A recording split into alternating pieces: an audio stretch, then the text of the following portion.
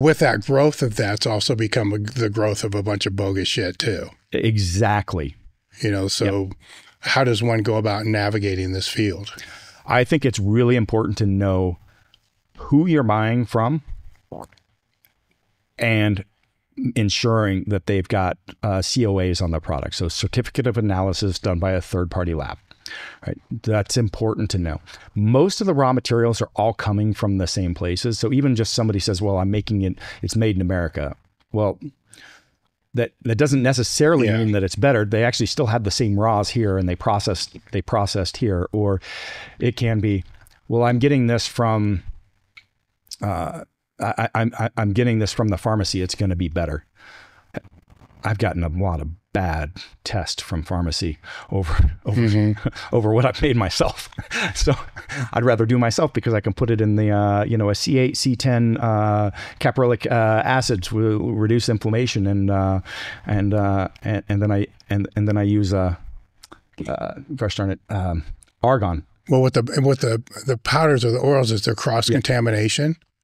Yes, cross contamination. So So there's a lot of the big pharmacies that are using they're compounding overseas, and there's very little oversight. The owner of the Ways to Well covered this really well on a Rogan podcast, that, some of the significant contamination and other issues in some of the major pharmaceutical brands. So just because it's coming from that, I honestly am less trustworthy of that than someone that I know their supply chain and they're managing it and they've got the COAs. Right. But it is a big issue. There is so much munk, particularly in peptides and the injectable peptides. If you look at that, buying anything off of Amazon, sketchy as shit. Yeah. Were there any other topics you wanted to go over I didn't bring up? I'd say, we've touched on a couple things. So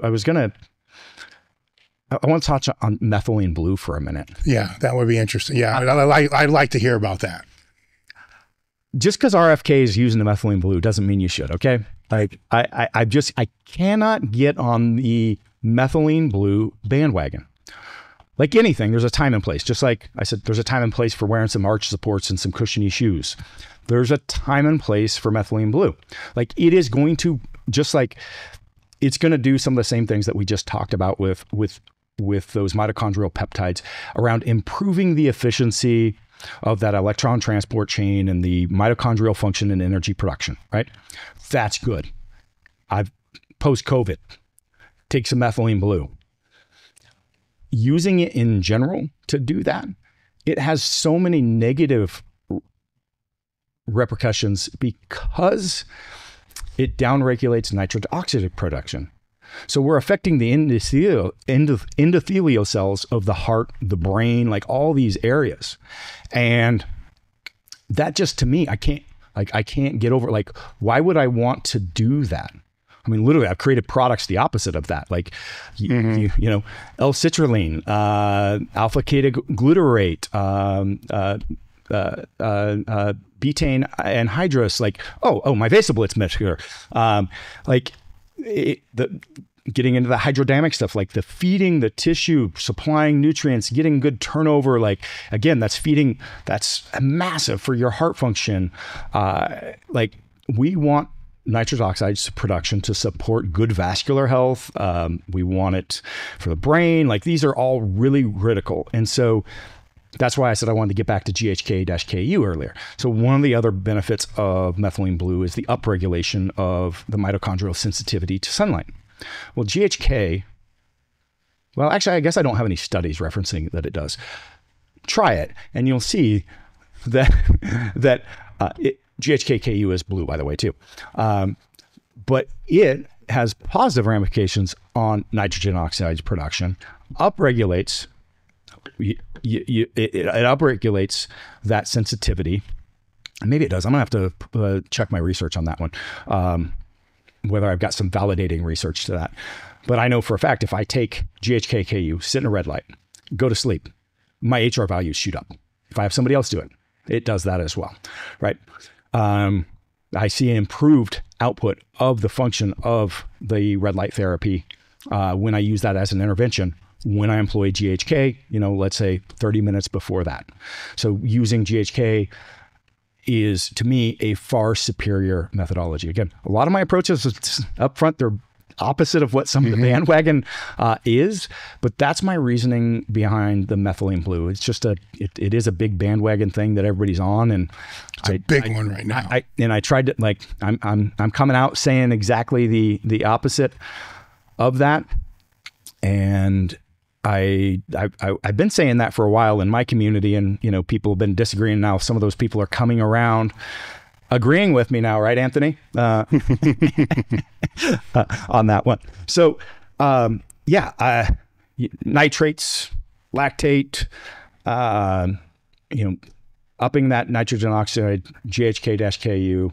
That is like the VasoBlitz product is like the standalone fundamental product I recommend most anybody that's trying to do any optimization to do.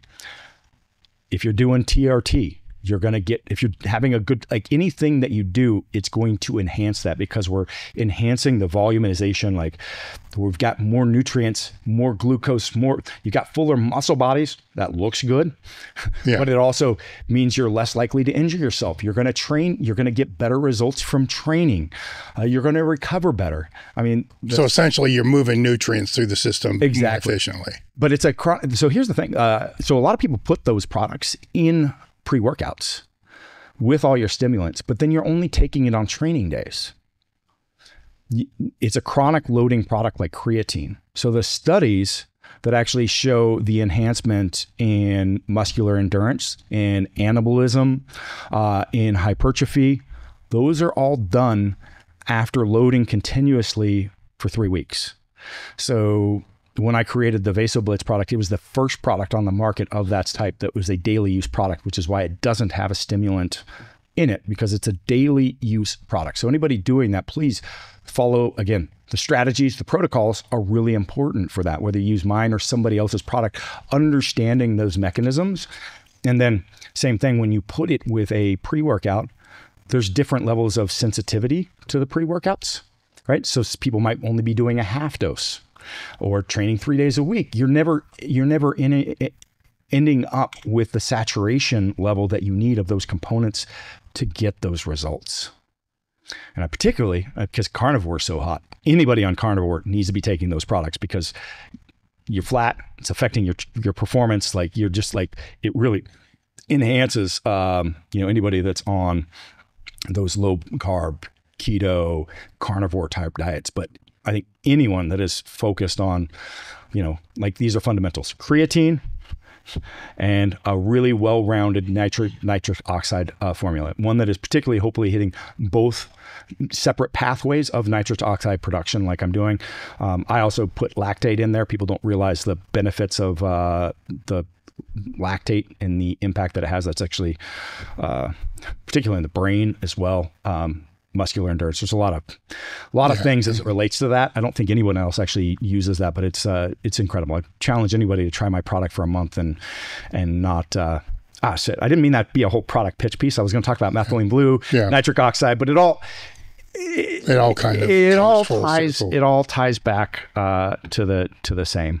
And we touched on PEMF. I want to talk about that because that's one of the things I've never talked about. My use of the PEMF mats before, again, for that reason. I've really been playing around with them. So the newer ones are cool. So the clinical one I've got, it's got these set programs in it, and I've had it for a long time. Like I said, it was really great for my recovery during that really challenging stress cycle when I was pushing crazy loads. Like, I think that maybe something that people don't understand about my training for those is it's not like the 1,000-pound squat, but what I did to pull that off. When you look at those training cycles, the fact that I was doing, 9 sets every single week, over 970 pound or 9 reps, 3 sets every single week. When I was doing the 1,000-pound deadlift cycle, I was doing 12 to 15 sets off of a block, and then once a week, and another 9 to 12, reps off the floor every week. We're talking 850 plus from a deficit at those repetitions, 950 plus for those amount of repetitions every week. Like that was challenging. So I found that product to be really great, but being able to tailor the frequencies is really phenomenal. So like when I made this recent career transition, there's a lot of stress. And so I started using a lot of stimulants, not something I would recommend, but I went really heavy and I'm like, I'm just going to do this. And I'm like, it's going to be a challenge when I come off. And the time I came off became, well, it just happened by accident because I started using the PEMF, and I use the PEMF, which is great. So if you're using red light, I like recommending high frequency. So having a unit yourself is really beneficial. So understanding that the window of the growth hormone release. So this is a good time. We'll talk about red light and PEMF. Is that all right? Yeah. So yeah, strategies for red light. So it's really interesting understanding because there's these red light, not saunas, but places you can go where they've got the really powerful, they hit you. But if you're going there once a week or once a month, it's only doing so much because it's only operating. You're really seeing that elevated growth hormone. The studies are like 3 hours after, it shows a 300% increase in stem cell release. And that's just with a little panel like on somebody's tibia. But that starts tapering off. So that's like a 6 or 8 hour window of effect. So even if you did a super powerful one, you've got this small window where the microdosing of that, and then also tying it to your circadian rhythm if you can. So even if it's a lower powered panel, once a day or twice a day for 10 minutes or 8 minutes is way more beneficial because you're doing that in that the dose response is just way more aligned. You're keeping that elevated all the time. So when I have people with chronic issues, so, we're dealing with, back pain that's been going a long time. We've dealt with a lot of other stuff, but we've got the healing side that we're doing. We're doing some peptides. We may put the red light in there. I mean, it surprised me how effective the red light has been because the red light will downregulate, it'll bring your pain sense. You'll feel better immediately, but you've got, the release of that. You're also cueing, again, improving the mitochondrial function because we're feeding those mitochondria with photons. And then the PEMF can be done at the exact same time. So from a lifestyle, intervention standpoint, it's like lay on the PEMF mat with the red light on you. You've not. So what's the half-life of the PEMF then? I don't know what the half-life of the PEMF is. I'm just recently started pulling because I used that heavy, that was like 6 years ago, right? And now I've just started getting back into it. Typically they recommend twice a day. So I haven't looked into the impact of that. And it's more recently that I became aware of some of the other benefits as far as like, again, the inflammatory or cytokine reduction side of it. I was doing a lot of it for the vascular blood flow, which by the way, it cues well with using nitrates. Like they all like, and you can feel it too. If you take some nitrates and get on the PEMF mat, like you'll feel that even more like when you go to train, right? It's really cool. So implementing that at that same time is a really great addition. And it has. So how were you implementing that? Was it pre-training or was it recovery or was it all? So I like to do it in the morning. So first thing, and I run the PEMF at a high frequency. So running it at like 30 Hertz. And so this is how I accidentally came off caffeine because I was just downing caffeine all day long. I just do a light dose in the morning to get started and not get too ramped up. So I woke up, had a shot of espresso after I did my PEMF and my red light. I'm working all day long and normally I'm like, by 10 o'clock, boom, I got a pound, 200 milligrams, and then pre-workout, so on.